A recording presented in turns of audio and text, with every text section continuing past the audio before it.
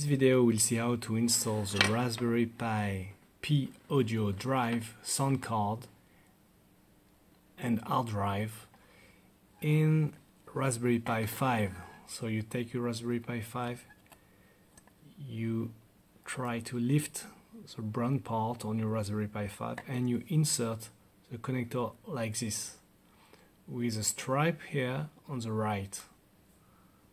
Okay, you slide it in and you push in. It should be inserted.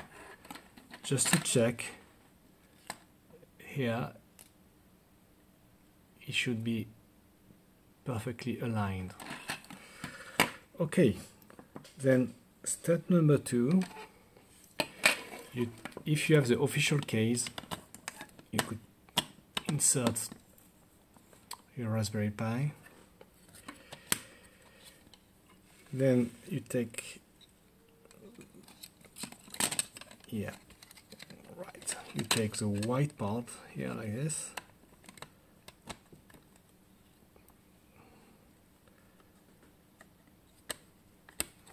Oh, maybe the other way around like this. Okay, you're good. Then you take the Raspberry Pi P-Audio Drive hat and you lift this connector here and you put it inside like this. Once again, you should be perfectly parallel. Okay, if you want to check, this should be perfectly parallel, and actually it's not, so let's try to do it again.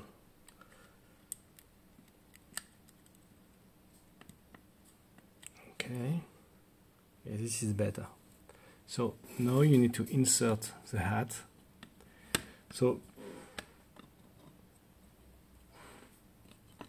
you need to be perfectly inserted and parallel again, and you push it in.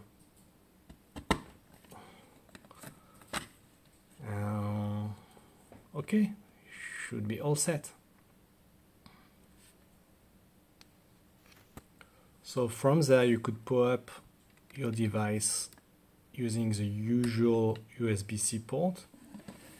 Right now I have a SD card already installed. And you'll see the green light.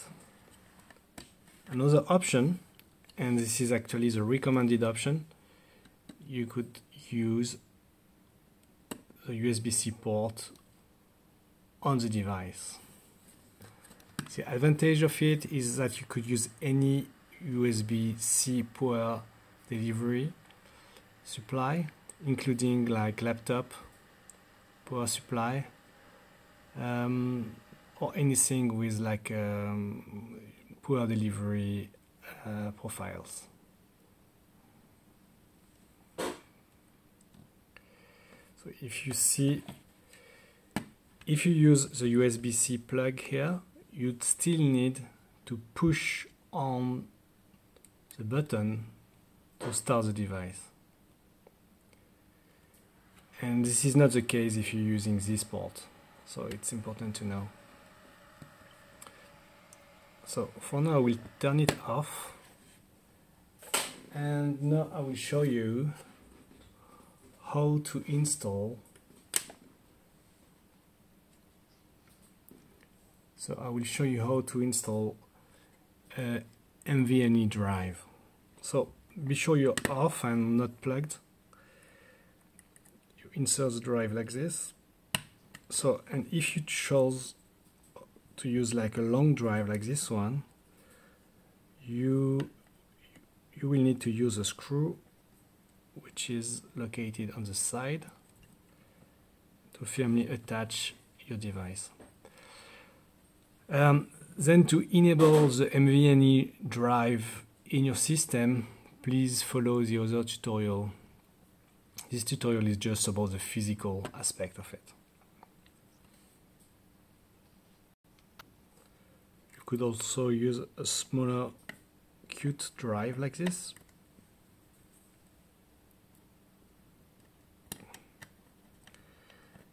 And this way you will need to use the hole here.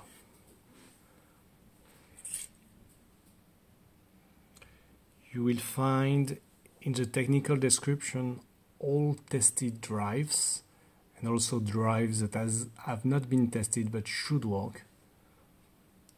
Thank you.